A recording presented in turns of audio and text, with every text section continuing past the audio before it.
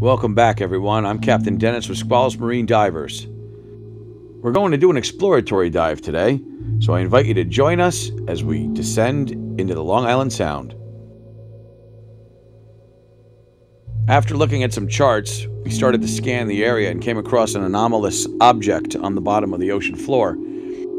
It looked promising, so we decided to get in the water and investigate.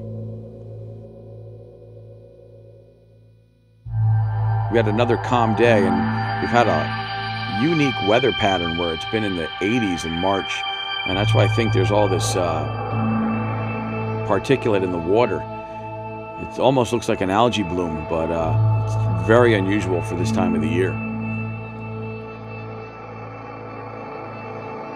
Another gorgeous day of visibility as we got down to the bottom. This was a little disconcerting as it was a large piece of animal bone, which I have no idea how it got here or why it's here. Moving around a little bit more, we came across this pipe. It's just a pipe, not really worth anything. Not sure if it was steel or if it was brass or if it was copper. Didn't really have anything to hit it. I'm going to turn my light on real quick, so don't mind me showing you the backside of my tank.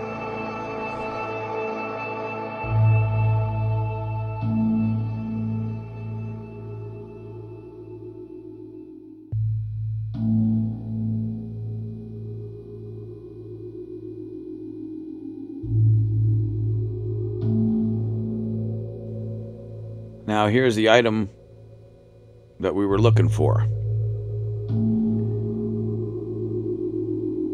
If it's stone, it's rather unusual to just jet out of the ocean floor like this at about 5 or 6 feet. It has all kinds of things growing on it, which is to be expected, and something's down here for quite a while.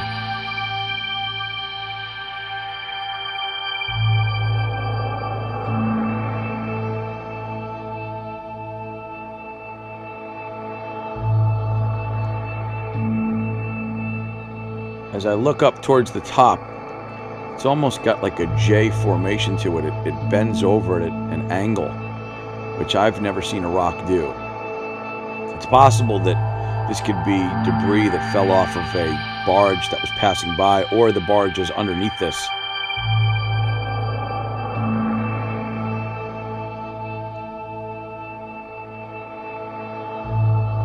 You can see right here, it's almost like a J. But it's definitely cut. Doesn't look organic.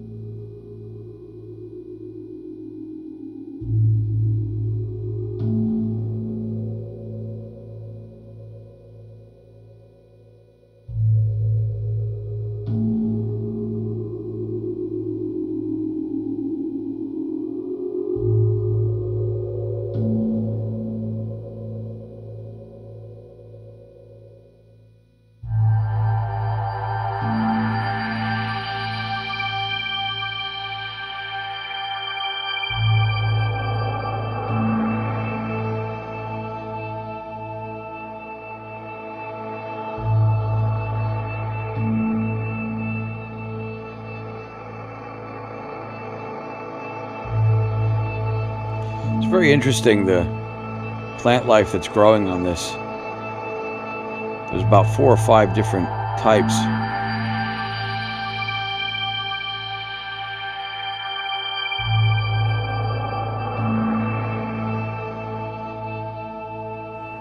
Barnacles, sea anemones, all kinds of things on this.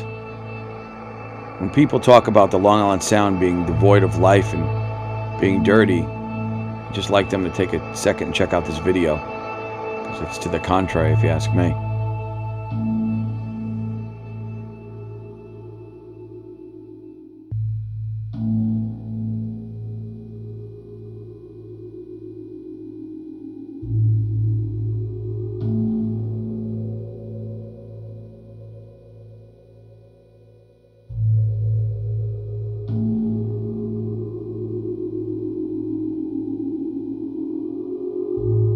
Down here on the bottom part of the structure, you'll see a bunch of lobster warp that's gotten tangled around this.